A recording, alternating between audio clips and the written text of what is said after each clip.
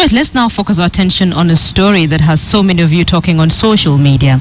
An Asian lady in Webuye has resolved that neither her parents nor her community will stop her from marrying the love of her life. She has sworn to marry a Bukusu man, defying her culture, which forbids them from marrying outside their community. And as KTN's Francis Ontomwa reports, the two lovebirds have become quite a sensation in Nangina village of Webuye, Bungoma County. Take a look.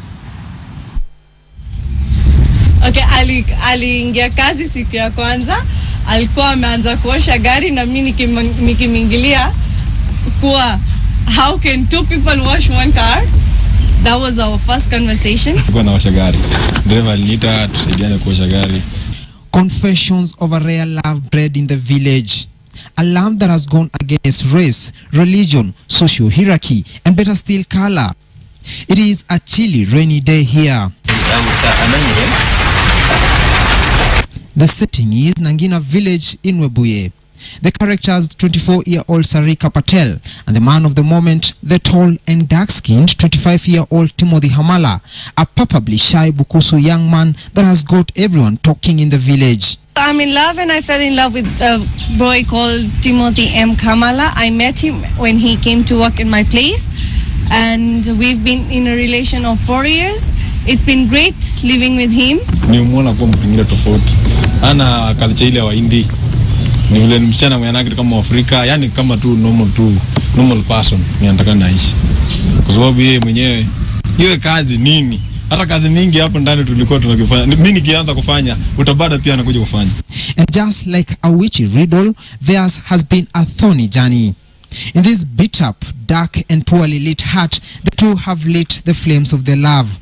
We arrive moments after Sarika's relatives have just left. Their mission was to pluck out the beauty from the shackles of this homestead. They want her out, but Sarika has adamantly stuck to her guns. The problem is that I'm with an African, not his poverty or anything. But just because he's an African, he's a different color, he's a different culture, that's why they're against this relation.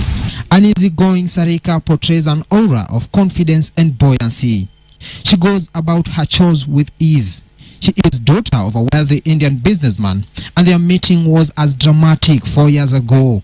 At the time, Timothy was a casual laborer at Sarika's family business in Webuye. Kidogo akaanza kuomba namba yangu, nikajificha namba yangu sikumpea. Kabidi hata simu nifiche.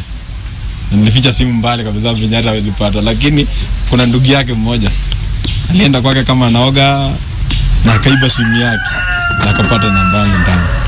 Hapo jioni kitu saa 1 jioni akapiga simu. And then slowly nikaanza kumfuata, nikitafuta namba yake, nikijaribu kuongea naye. Pole tukaingia kwa urafiki and urafiki ikachange kwa mapenzi. She has adopted Timothy's son who calls her mother. And more interesting is her relationship with her mother-in-law Evelyn Hamala. Amenipenda, nilikuwa mgonjwa wa ajabu. Akakuja hospitali, kanipeleka hospitali na gari.